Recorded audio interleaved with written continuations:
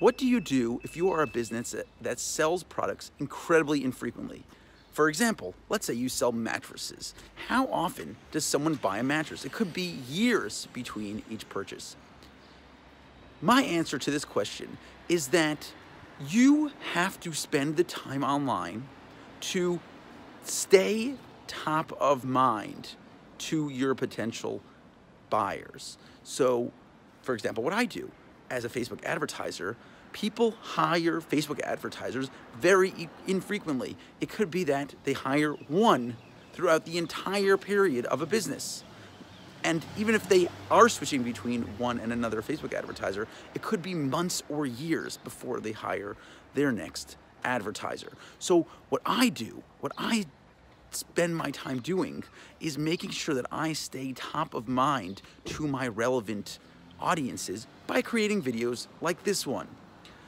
Another thing that I suggest doing to stay top of mind is create a referral program that incentivizes those people that know who you are to talk more about your product. For example, what would get other people to talk about me?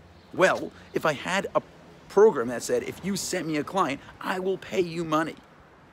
If it's a good fit between me and the client, I'm happy to give you a referral fee because I know that that will make me be the top of mind person for your Facebook ads. And that same thing is true for any business that sells things infrequently.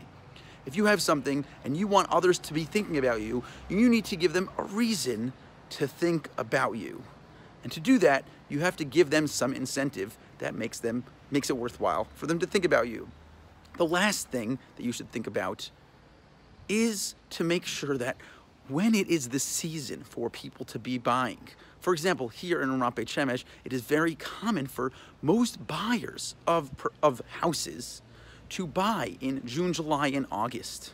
So if you know that your buyers buy in that period of time, June, July, August, you should spend the time making sure that you are getting out during those periods. So those are my 3 tips. Number 1, stay top of mind by simply always posting and creating consistency in your business, getting your message out. Number 2, create a referral program that makes sure that people know who you are and give them a reason to talk about you. And number 3, find out if there's a specific season when people are buying your product and make sure to go extra hard during those periods to keep everyone thinking about you and not your competitor.